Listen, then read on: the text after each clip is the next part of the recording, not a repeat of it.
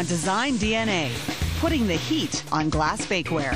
The notion that you can use glass to cook was a big innovation.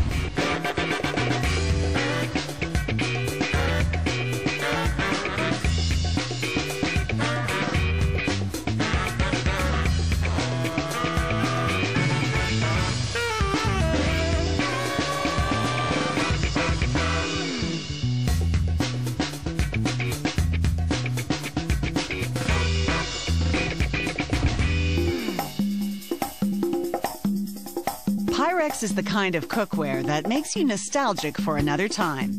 Maybe because it was the first glass bakeware. Memories of casseroles gone by have made the Pyrex bake dish one hot collectible. Part of the reason there's nostalgia around these products is we have so much wonderful associations with them. And there's a lot of emotional connection and social connection with friends and family and so forth. It seems to be iconic. It's something that they grew up with. And I think that three-quart shape really resonates with consumers because it's so versatile. It can be used in so many different ways in the kitchen. There's a timeless elegance to the design that makes this bakeware look just as good today as it did decades ago. Our products are not particularly stylized, but they have a style to themselves that's very simple and timeless, so that you don't have to next year go buy a new one because it's following some trend. Most glass can't tolerate rapid changes in temperature. The unique recipe for Pyrex glass means it can take the heat. The notion that you can use glass to cook was a big innovation. Well, what's wonderful about glass is it's an inert material, it's clear, it's high temperature. Trust me, the temperatures that we make Pyrex in are well above, what you bake in your oven. They've recently redesigned an old standby. Their glass 3-quart casserole dish, first introduced in 1915, has now been reborn as part of a new line called Easy Grab. The feedback that we were getting from consumers was with the handleability of the piece. So we introduced the holes in the handle. People were being very careful when they handled their bakeware, and even more importantly when they're washing it. And that's a time when people really wanted to have more secure grip on this. As we do design work, we'll make early models and we'll explore different shapes that we think tie in with that. And we'll do consumer research on not only how well the product works, but what they think of it visually and the degree to which that fits in with Pyrex. Getting this edge in here and in here, right? The glass is important to come around and fill here. Yeah, and so you need to be able to, clearly get your fingers in and out, so how it feels there is going to be important. The potential for cooking with glass was discovered in 1913 by a curious physicist named Dr. Jesse Littleton at Corning Glassworks. The company had already developed heat-proof glass to contain batteries. And one day, Littleton brought a battery jar home, sawed off the top, and asked his wife to bake a cake in it. And she tried that in her baking, and it worked wonderfully. And so born from that was the use of and the notion of glass as a baking material. Mrs. Littleton noticed that the cooking time was shorter, the cake didn't stick, and she could watch it as it baked.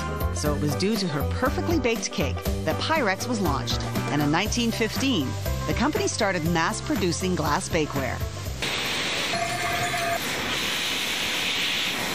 Here in Charleroi, Pennsylvania, it starts in the mix house, where they carefully weigh out the ingredients. Sand is by far the biggest component, providing the silica needed to make glass.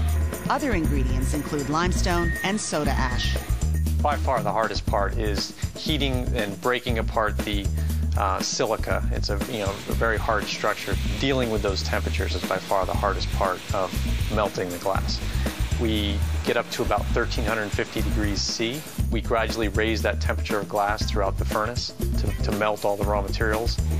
Once melted to a red-hot liquid, gobs of molten glass fall down a chute where they land straight into the presses. And we press everything that we make. So we have 16 molds on a press. The hot glass will fall into that mold. We press it into the shape of that mold. The plunger is just going up and down continually. And the plunger forces the glass into the shape of the mold. The biggest challenge that we had to overcome in the manufacture of the Easy Grab bakeware was the hole in the handle. So we had to refine our type equipment and our tooling and do many trials to make sure that we could make that hole in the handle to the high quality standards that Pyrex has. The solid pieces are removed from the press by a vacuum-powered arm. They're placed on what's called a glazer to be polished by fire. It rotates on the glazer underneath a series of overhead burners. Those burners are putting a nice, soft, smooth polish on all the rims. Because with that mold ring plunger interface, we end up with a lot of sharp edges. So we're just smoothing all those sharp edges over. The baked dishes are then loaded into a heat-strengthening kiln. And the purpose of that kiln is it gradually heats the piece up again, fairly close to its softening point, to remove all the internal stresses, and then we cool it off very quickly to instill in the glass those heat strengthening properties. Finally, the glass is cooled to room temperature so it can be handled for one final inspection before packing and shipping, destined to become the main dish in kitchens the world over. It's very durable. The consumer doesn't have to worry about handling it with kid gloves, and it's a nice, clear product. I mean, it looks good on your shelf.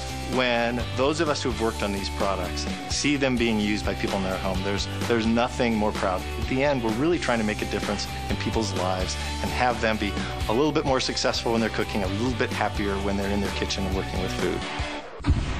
Up next, no more battle with the blade. Lawn mowing made easy.